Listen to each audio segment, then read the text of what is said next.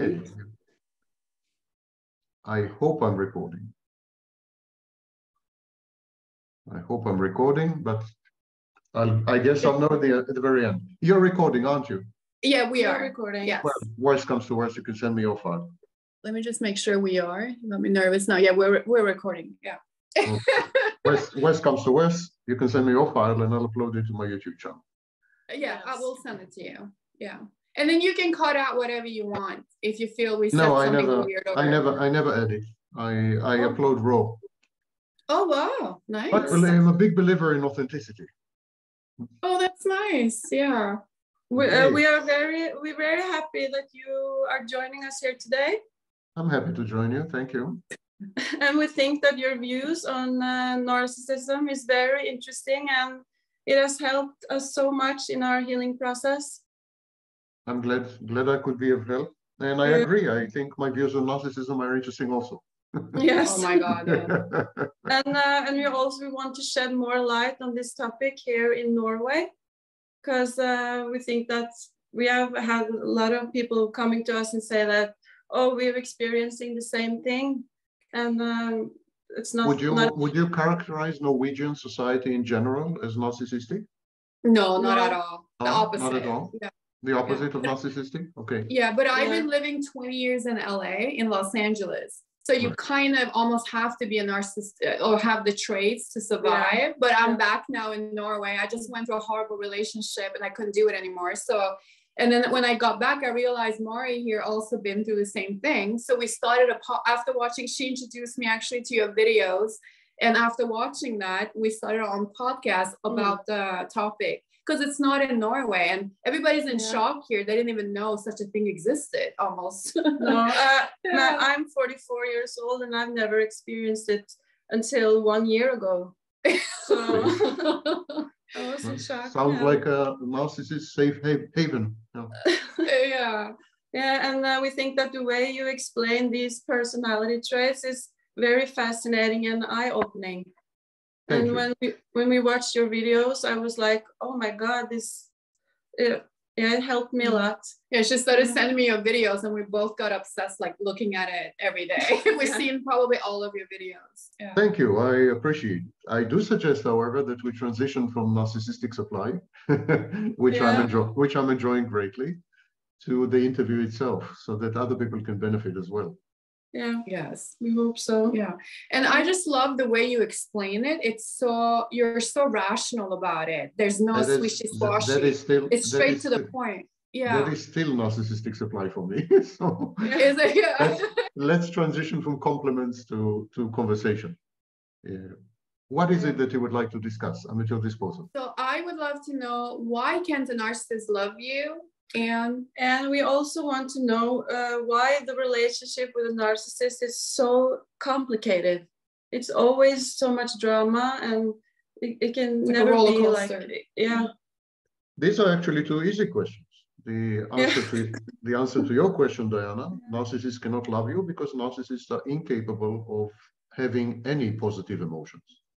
It's not that they do not have positive emotions. They possess positive emotions like every other human being. It is that they are denied access to these emotions. They're incapable of accessing these emotions. And the reason is that in early childhood, they have learned to associate positive emotions with shame, with hurt, with pain, with rejection, with being ignored or abandoned or neglected or instrumentalized or parentified. In short, they learn to associate positive emotions, for example, loving mommy. They learn to associate it with negative outcomes, with bad feelings.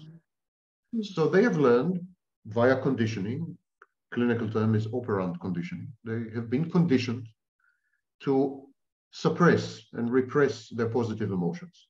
Consequently, they're incapable of loving anyone or actually anything. They can never emotionally invest in anything, a process known as cathexis. They cannot cathect anything.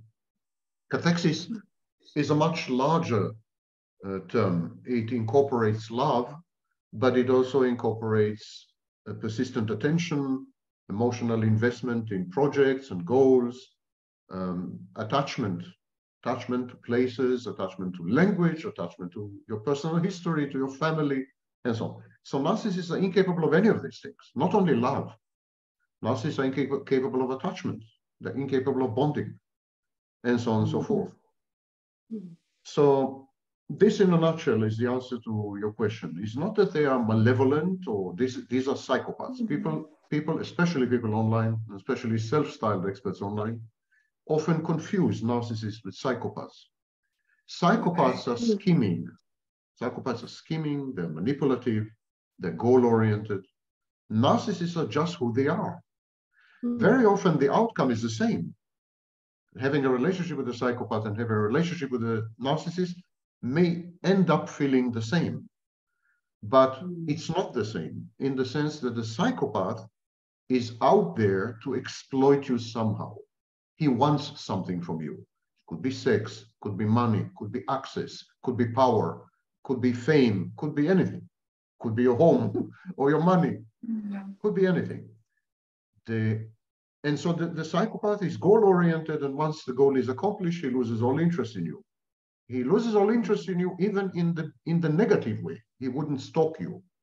He wouldn't hoover you. He wouldn't, he would just let you go. The narcissist, on the other hand, creates a fantasy, and it's known as the shared fantasy. And then he embeds you in this fantasy. He wants you to play a role in this fantasy. And if you refuse to play this role, or if you're not up to the role, then he gets very angry and frustrated and aggressive. And then he devalues you and discards you. There's psychodynamic reasons for devaluing you and discard you. You represent his mother in the relationship, and he wants to separate from you. But again, there's a difference between narcissists and psychopaths. Narcissists are not malevolent. They're not malicious. That's a myth. Psychopaths are. Marie, can you remind me of your question? Yeah, that's kind of big question, I think, but we want to know why the relationship is so complicated. The drama. It's so not complicated at all. It is the victims. The victims complicate the relationship.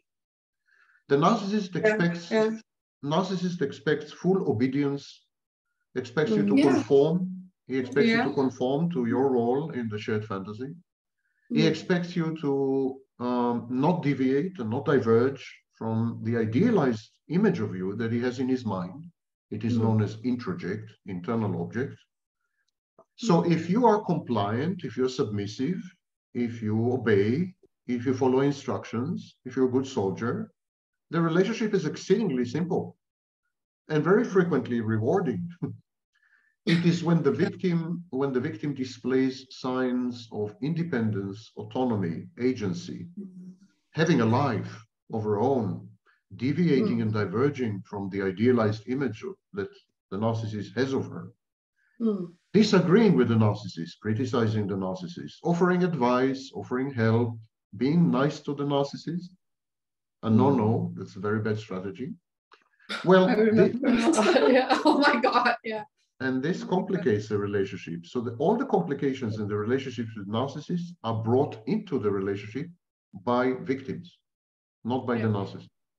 But Sam, just one thing then, why would they choose? Like, why would mine choose me when I don't know how to cook or clean, and then that's what he wanted? Why would you choose someone who's opposite of what you want? Narcissists are looking for 4 things in an intimate partner, and not only in an intimate partner, by the way, almost in everyone. 4 things. And they are the 4 S's. So sex, services, supply, narcissistic or sadistic, and safety. If you are able to provide 2 out of these 4, then you get the job. Lucky you. Lucky you. You get the job.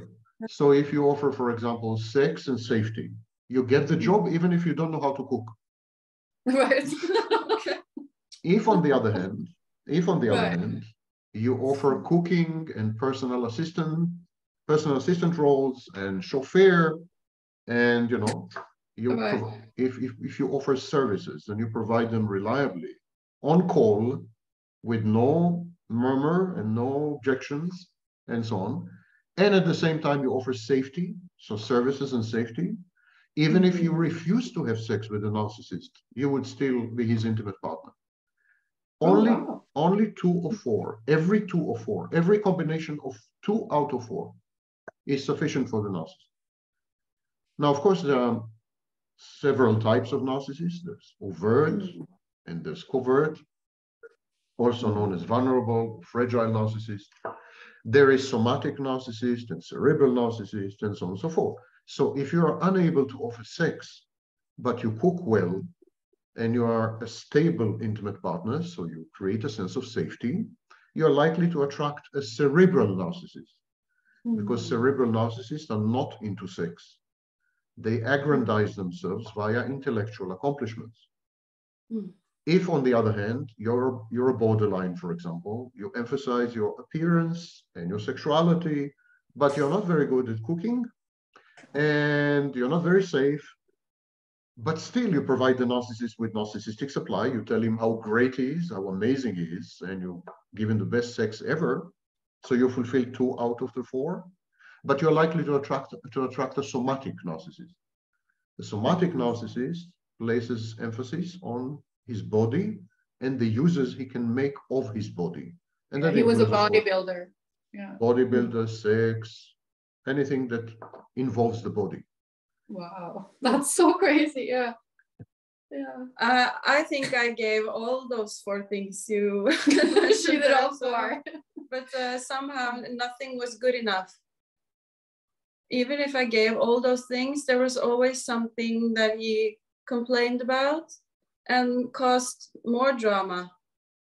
I did not say that if you give these things, you would have a long-term relationship. I said that if you give these things, you would qualify as an intimate partner. Yeah. However, all relationships with narcissists end up with devaluation. Not always with discard, but always with devaluation. And the reason for this has nothing to do with you. The reason for this is the fact that the narcissist has had a very complicated relationship with his mother. And you represent his mother. You're a maternal figure. And he has to reenact these early conflicts and drama with his mother, with you. It's a second chance at a second childhood with a second mother. And so what he had wanted to do with his original mother was to separate from her and become an individual. And he had failed. He never succeeded to separate from his biological mother. And he never succeeded to become an individual. And here you are. And he says, well, that's my second chance. I'm going to separate from this woman and I'm going to become an individual. And because she is my second mother, this time I will get it right. And so to separate from you, he needs to devalue you. Devaluation has nothing to do with you. It's an internal, integral process in the narcissist's mind that would play regardless of your behavior, choices, decisions, and so on. This is something the victims don't understand. The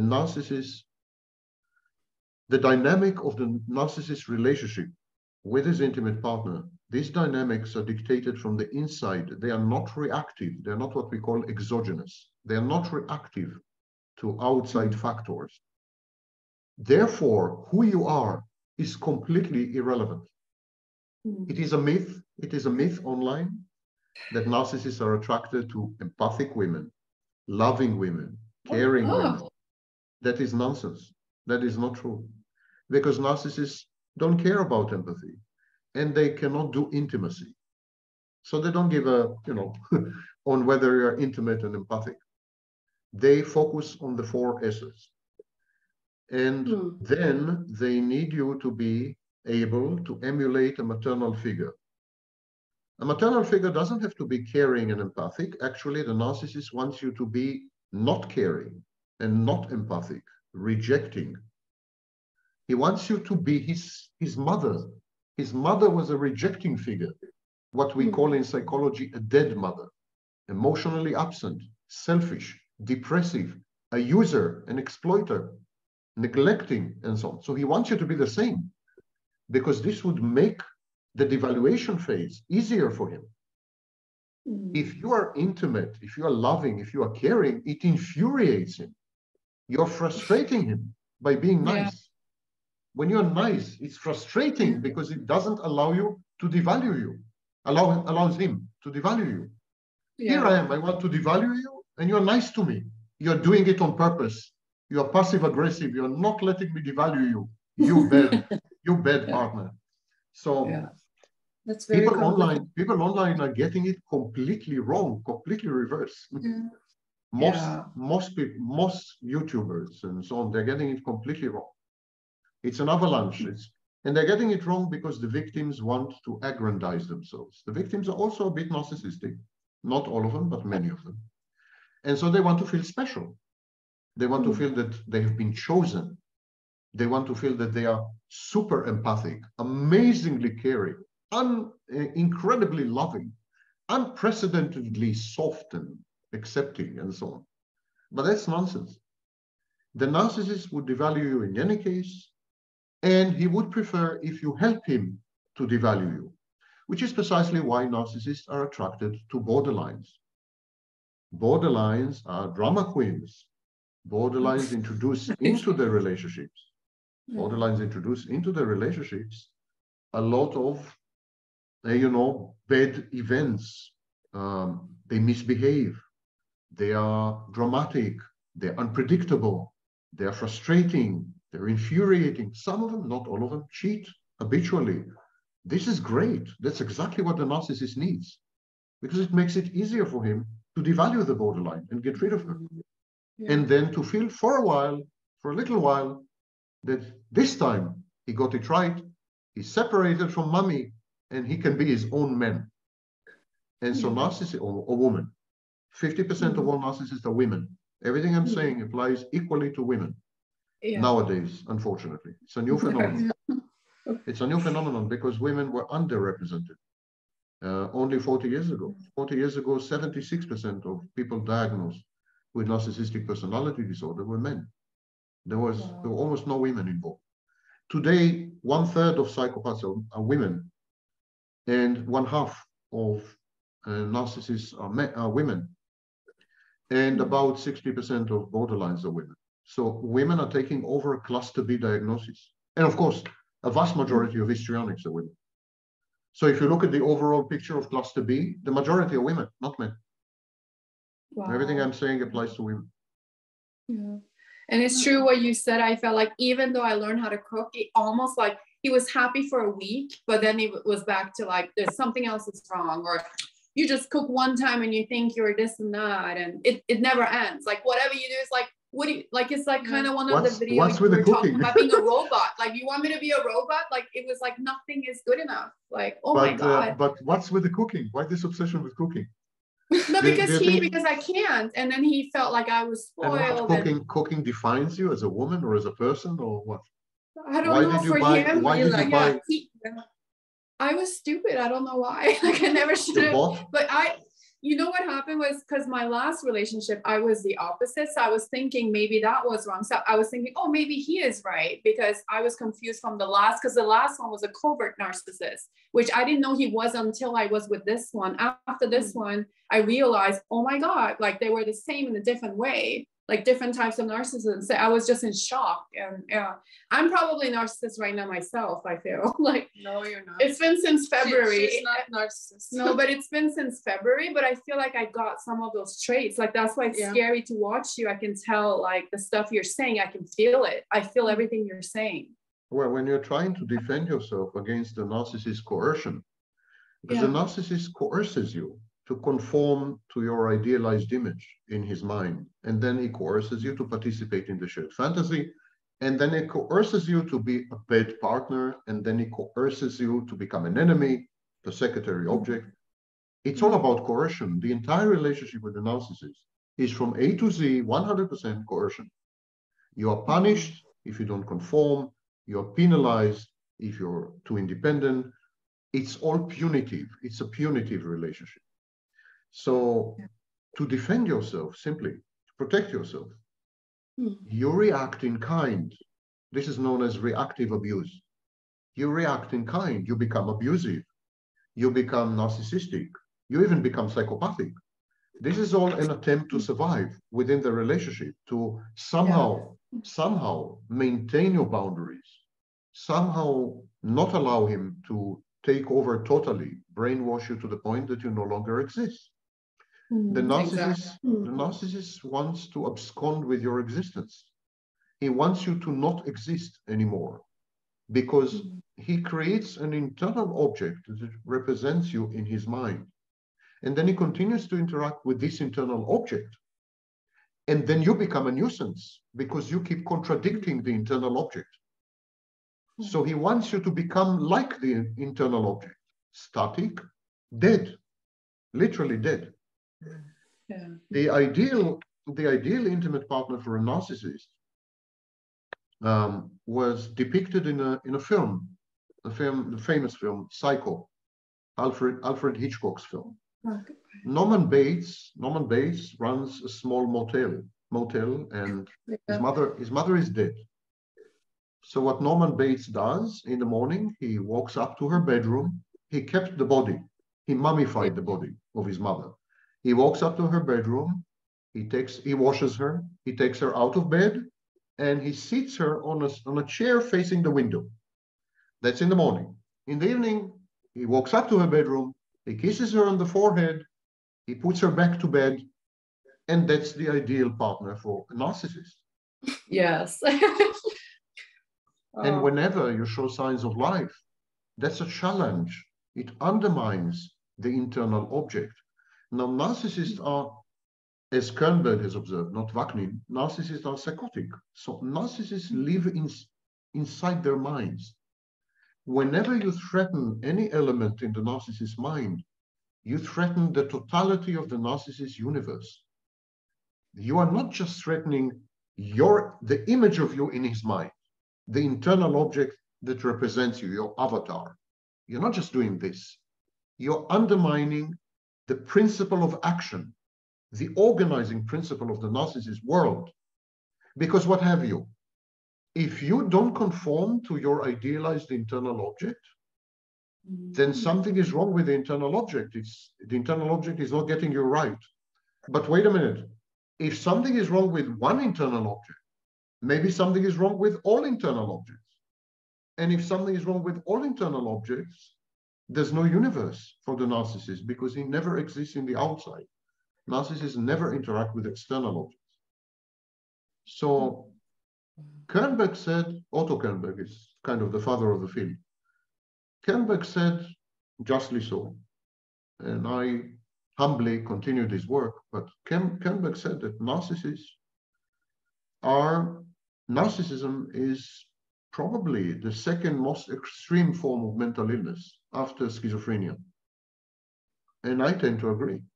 I tend to fully agree. I think people, including experts, including scholars, including everyone, they're underestimating what is narcissism. They say, narcissist is an asshole. Sorry for the word. Yeah. Just an asshole. He's a jerk. He's just a jerk.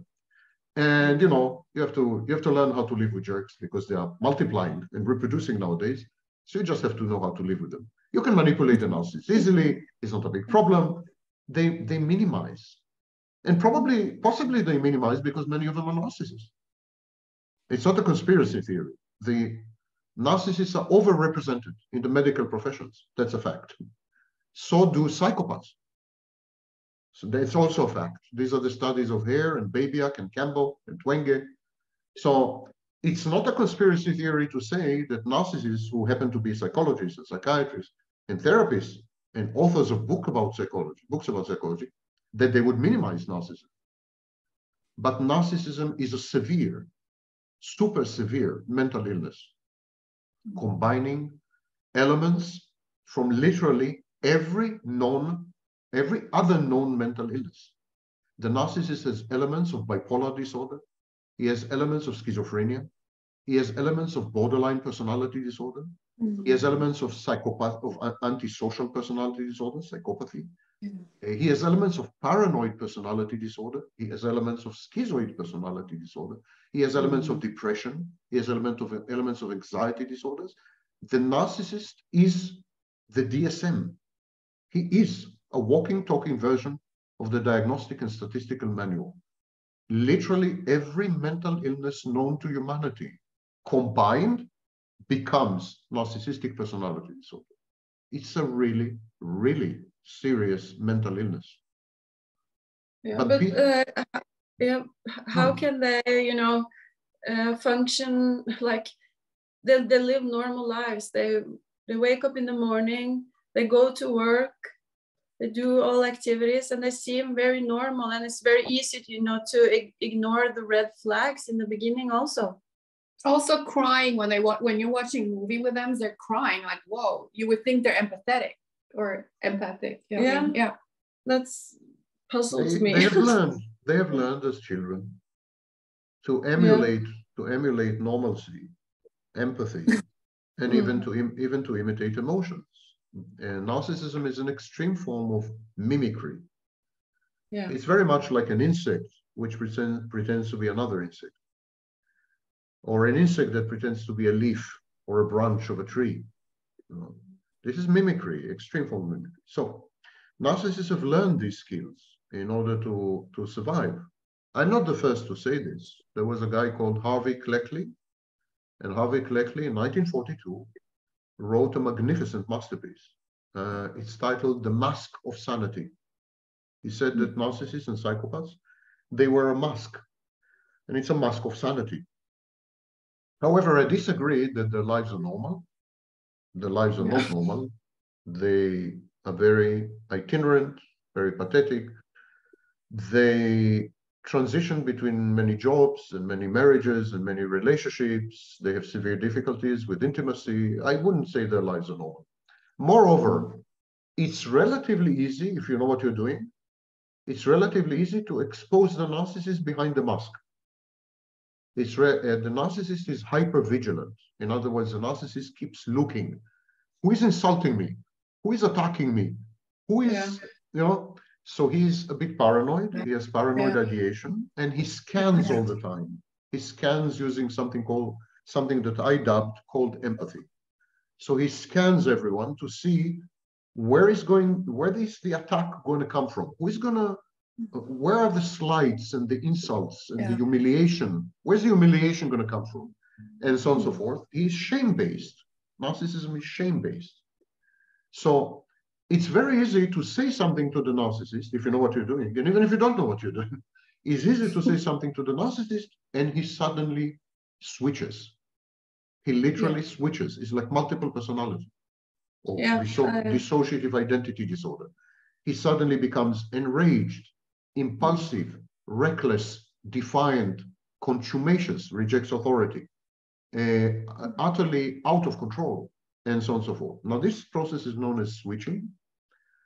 And I proposed a theory based on Philip Bromberg's work, that actually narcissists and so on, they have self-states. They don't have a self. They don't have a unitary self, but they have a fragmented self. And they have self-states. And what happens is, with every stimulus from the environment, they switch between one self-state to another. And the same with borderline. Now, this makes it much easier to explain narcissism. If you insist that a narcissist has a unitary self, then how do you explain the amazing switching between what looks definitely like different personalities? But if you accept that he has self-states which are mutually exclusive, albeit communicating, the self-states are communicating, not like in multiple personality. In multiple personality, the different alters, the self-states, don't communicate. They don't share memories. They don't have the same identity. In the narcissist, the assemblage of self-states have common memories, they access the same databases, and so on. But depending on the stimulus from the environment, one of the self-states will take over. The most effective, self-efficacious self-state will take over. So you could see the narcissist transitioning from a self-state that imitates empathy and intimacy and emotions and cries in movies and whatever you can see a narcissist suddenly switching to a self-state, which is psychopathic, callous, ruthless, merciless, you know, and would do anything, trample on people, kill, steal. I mean, you can see this. Anyone who has lived with a narcissist will tell you this. Anyone, absolutely. And any therapist who has ever worked with a narcissist will tell you this. That's interesting. Very. And then, so when they say, well, mine said he loved me after it was over, but when they say they love you, like, is that just something they're saying, or no, they don't even know what that is? Or they mislabel internal processes, as do borderlines. There's a problem of mislabeling. It's called attribution. The clinical term is attribution error. So they misattribute internal processes to emotions. So, for example, if a narcissist will tell you, I love you, when he's actually telling you, I miss what you used to give me. oh. Or less. The supply. And if a borderline tells you, I love you, she's actually saying, I miss the sense of safety and regulation that you afforded me when we were together. Because when I was with you, I felt stable, I felt safe, I felt at peace. You took care of my emotions. You took care of my moods. You took care of my reality. You were my reality. You were, and borderlines often say, you are my life, you're my world. And it's true. This is called external regulation. So you just have to translate. There needs to be a dictionary. Great idea, by the way. I should get to work on it. It needs to be a dictionary. Like when he says this, he means this. So when he says, I love you, he means, I miss the things you used to give me. Yeah. Kind of. Yeah. And as I love how you said, there's nobody's a victim. Like we are participating in this also, in this drama, whatever you want to call it. So what advice would you give, not victims, but us, like recovering from all the trauma we've been through with a narcissist? First of all, it is expressly untrue that you don't realize that something is wrong until much later. Yeah. People realize that something is wrong on the first meeting, usually within the first few minutes. It is just that they are compelled to deny. They're compelled to deny it, to reframe it, to tell themselves all kinds of stories, to convince themselves that it's passing, it's special circumstances, he was tired after work, or he had a difficult childhood, or Yeah. Victims lie to themselves all the time. Victims self-deceive all the time from the first minute they come across a narcissist. Actually, studies have shown that when you are not inclined to develop an intimate relationship with a narcissist, when you just meet a narcissist socially, or you come across a narcissist at work, so there's no question of being intimate partners. Yeah. Studies have shown that people feel ill at ease. They feel uncomfortable within seconds of coming across the narcissist. This is known as the uncanny valley phenomenon. Wow. Narcissists and psychopaths, but not borderlines. Narcissists and psychopaths make you feel uncomfortable within seconds if you're not into, I'm looking for a partner. Oh. So loneliness is a poison. Loneliness drives you to compromise to the extent of denying yourself and denying all the information that you're getting from the environment. You're falsifying the environment in order not to be alone anymore, or to have a partner, or to fall in love. Some people are in love with the process of falling in love. They're in love with love, Yeah. So this is the first thing. It is not true that you don't have all the information you need within the first 5 minutes. You do. Wow. Second thing is, if you have already been traumatized by a narcissist once or more, and frequently it's much more often. Yeah. A typical victim of narcissists would usually go through 3 to 5 relationships with narcissists. Yeah. A typical victim. Yeah. And 8 and 10 are not uncommon. Not uncommon. Yeah, with the same partner. Yeah. Same type of partner, yes. Yeah. Same type of partner. And of course, the reason is simple. Victims of narcissists are usually themselves. They usually come from an environment which has been in some way deficient or defective, problematic in some way. The narcissist and the victim share the same background, absolutely the same background. Narcissist is a victim of abuse. I'm going to repeat this. The narcissist is a victim of abuse, in early childhood. So that's why the narcissist knows how to resonate with you in a way that no other person can. because he knows where you're coming from. He has been there. He's done that. He is you. He is you. And this leads to processes known as enmeshment or merger or fusion, when you become, two of you become one in a kind of cult, become one. Because the boundaries between the two of you are porous. They're permeable, and they're permeable because you recognize, if you wish, a twin soul. I hate these phrases, but kind of, just to illustrate. You know? So you need to give up on many things in order not to fall again in the trap of a relationship with a narcissist. You need to give up on being understood. You need to give up on being accepted. You need to give up on the excitement and the drama. You need to give up on many things which are very critical to you. So many women, and it's especially women, refuse to compromise. They say, yeah, you know, he may be abusive, but he loves me in a way that no one else has ever loved me. Or I see myself through his gaze the way I've never seen myself through any other man's gaze. You know, I see myself idealized. It's irresistible. It's a mother's gaze. The narcissist's gaze is a mother's gaze. It's the way a mother looks at her newborn baby. A mother needs to idealize the baby because raising children sucks big time. So you need to lie to yourself that they are wonderful creatures. They're not wonderful creatures, they're narcissists. Babies are narcissists. That's not me, that's Sigmund Freud. So your first relationship with a narcissist is with your children. They've been narcissists for 2-3 years. And yet you had to lie to yourself that they're not narcissists, that they're adorable, that they are ideal, and so on and so forth. So this is a kind of training for relationships with narcissists. But you need to sacrifice a lot, because for victims, for most victims, to be with a narcissist is to feel alive. They make you feel alive. It's precarious, it's risky, it's dangerous, it's painful, it's hurtful, it's dramatic, it's unpredictable, it's indeterminate, it's uncertain, it's horrifying, it's a horror movie.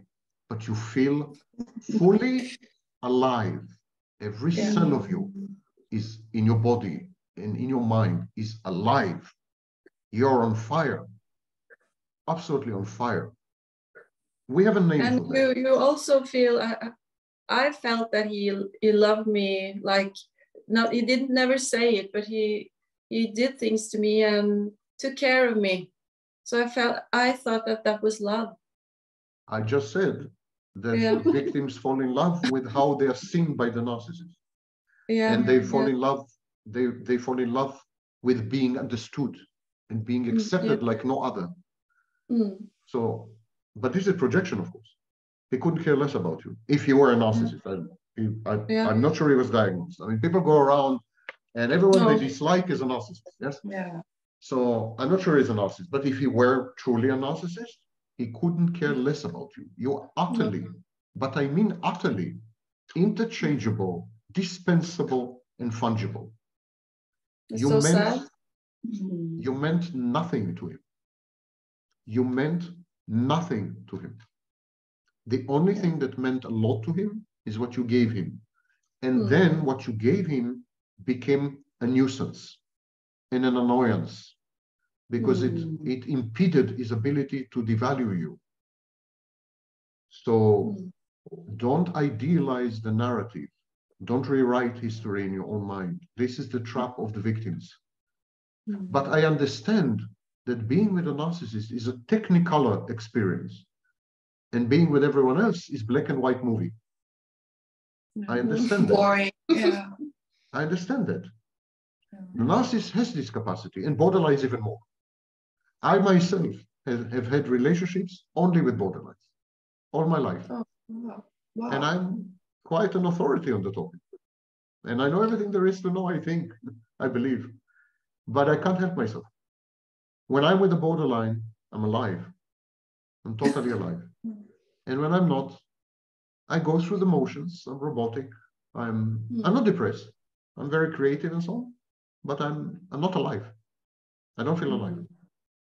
I know the borderline will end up hurting me, destroying me, cheating on me, doing horrible things to me. I know she will do this. Again, it's not up to her. This is an autonomous process. It has its own reasons. But I can't help myself. I can't help myself because, and this is a name, it's an addiction. Victims develop addiction through exposure. It's exactly like an alcoholic. I don't know if you are aware, the recidivism, the remission rate, the relapse rate among alcoholics is 83%. That means that 8 out of 10 alcoholics, never mind how many times they went to rehab, never mind how many families they've lost, never mind how much time they've done in prison, never mind how many people they've killed when they drove while drunk, never mind all this. 8 out of 10 will go again to drink. They can't help themselves. Yeah. So victims of narcissists are addicts, the junkies. And you should have a 12 steps program. When you raise your hand at the beginning of the meeting and you say, hello, my name is Diana, and I'm addicted to narcissists. And go from there. And this is also why we both kind of been scared of dating again, because I'm like, I mean, I feel like I'm just going to pick the bad one, you know? Everything I pick is going to be wrong. No, it's up to you. If you feel overly alive, if you feel dramatic, if you feel that it's not real, if you feel like you found yourself in a movie, because it doesn't feel real. It doesn't feel real. This effervescence, this feeling of transcendence, it doesn't feel real. It feels a bit hallucinatory. The minute you feel this, make it your last date with that person. Yeah. But you're addicted to this. You can't help yourself. Oh my God. Yeah. So it means like you just have to go with the ones that are boring, or you have to accept that life is comprised of the mundane and the routine and the pedestrian and losses. Life is made up of losses. You have to accept life. This is a rejection of life. To team up with a narcissist as an intimate partner is because you are rejecting life and you're rejecting reality. Yeah, I tend to do that. Narcissist offers you fantasy. That's his main contribution to your life. And then you end up saying, unconsciously, I hate reality. I've always hated reality. And I found the solution. Here's a guy who is selling fantasy. I'm going to buy a fantasy from him. And that's how you end up with narcissists. Narcissists, their victims, psychopaths, and their victims, borderlines, and their victims, all of them, without exception, reject life. It's a joint venture at rejecting life and replacing it with fantasy. And of course, fantasy never works because reality has a nasty habit of intruding upon fantasies and challenging them and destroying them. So fantasies never work. Not even in the short term, by the way. They never work. And so it's heartbreaking. The heartbreak of the narcissist when he loses you is that he has lost the shared fantasy, not you. He doesn't care about you. They lost the shared fantasy. But admittedly, your heartbreak also includes an element of grieving over the fantasy, mourning the fantasy, what could have been, the idealized image of him, you know, how you wanted him to be. Both victims and narcissists force each other, coerce each other to become what they are not. Narcissism is about absence. It's not about presence. The victim is trying to convert the narcissist into what he has never been and will never be. She rejects him as he is. The victim rejects the narcissist as he is. She says to him, as you are, you're not good to me. I want you to not be anymore. And I want you to be reborn and resurrected. It's almost religious. I want you to be reborn as someone else. And the narcissist tells you exactly the same. As you are is not good enough. I'm going to idealize you. I'm going to take a snapshot of you. I'm going to Photoshop it. I'm going to idealize you. And then I expect you to disappear as you are and to reappear in the shape of the idealized image. A narcissist fantasy and your collaboration, your collusion with him in his fantasy is about killing each other.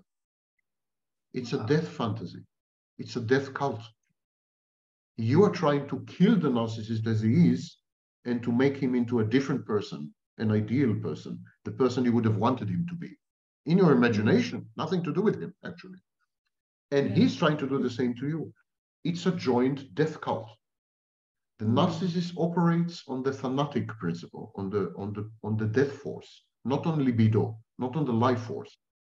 He is operating on the death force because a narcissist has been assassinated as a small child. The narcissist is a walking, talking corpse. It's a zombie, a real zombie. So are they just gonna go ahead and continue doing this till they die? Like because they can't stay with one partner throughout life, right? Well, I've never investigated narcissists in the afterlife, but I think yes, they're gonna do that until they die. They can stay with one partner. There's a concept that I was the first to describe. It's called the island of stability. Narcissists and psychopaths have one island of stability and all the rest is chaos. So for example, they have a marriage which lasts 40 years, but they change 25 jobs. So the island of stability is the marriage and the chaos is the career or the professional life. Or opposite. They work in the same company for 50 years and they become the chief executive officer of the company. But in the meantime, they divorce and remarry 6 times. So the island of stability is the career and the professional life and so on. So it's possible for the narcissist to remain with the same partner in the long term. And if he's cerebral, he will not cheat on. If he's somatic, he will. There's no type constancy. Narcissists oscillate between somatic and cerebral. When they collapse, when they are unable to secure supply, they change from cerebral to somatic and from somatic to cerebral and so on. So it's guaranteed that you will be cheated on at some point because he will become somatic at some point. And if you're willing to live with this, open marriage, if you're willing to live with this, then you could have a very long-term relationship with the narcissist if you are his island of stability. But then you become fixated in the role of the mother.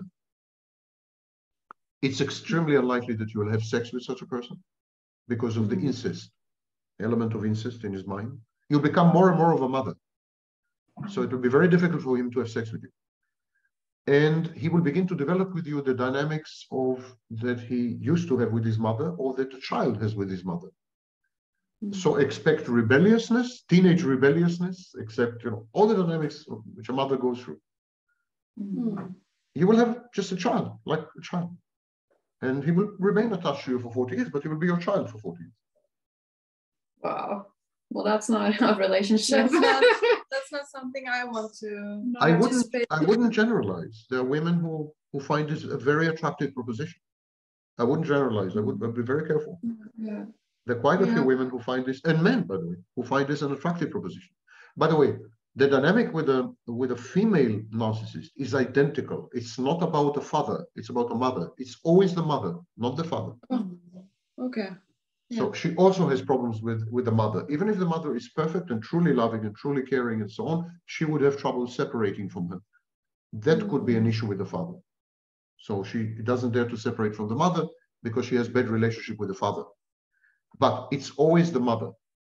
So when a female narcissist teams up with a man, with an intimate partner, or with a woman, with a partner, and she would maternalize the partner. She would convert the partner into a mother figure. And so she could stay with the partner for 40 years, but he or she would be a mother figure. It's identical. And this is my work on dual mothership. That's the concept. Yeah, we saw that one. Dual mothership. We watched your video on that one. My apologies. We're making Yeah, we're making a podcast here in Norway. And Yes, I've been told. It's actually going really well. Everybody's interested because the topic hasn't been spoken on here in Norwegian. So yeah, and I was going through something in me because I was not sure if I wanted to make a podcast because I was afraid that my ex would hear it and I don't know how he would react. But I decided to do it anyway for me and to help other who are or has been in the same situation. Is your ex violent or aggressive? Yeah. Ah, He is not violent, but he is aggressive. Aggressive. That's something else. If your ex hasn't been violent or aggressive, it would have been interesting to bring him on camera and talk to him. Well, I don't think you. No, that's a bad idea. If he's aggressive and violent, it's a bad idea. Yeah. But he has a new girlfriend, so. That's an aggressive act. He has moved on. He moved on right away. Yeah. All right. Only 1 month after we ended it. I told you meant nothing to him. Yes, I know. But that takes a little time to process, you know. Because you assume that you're a human being to him. You assume that he recognizes your separateness, that you're an entity. You're not an entity, you're a function. It's like I would never get attached to the electrician that comes to fix my electricity. No question of attachment here. It's ridiculous. I don't even see him as a person. I'm not asking him how's your family and what, you know. No, of course not. He's just here to fix my electricity. Yeah. You're a service provider. Think of yourself as the same with the narcissist. Yeah. Yes, you're a service provider.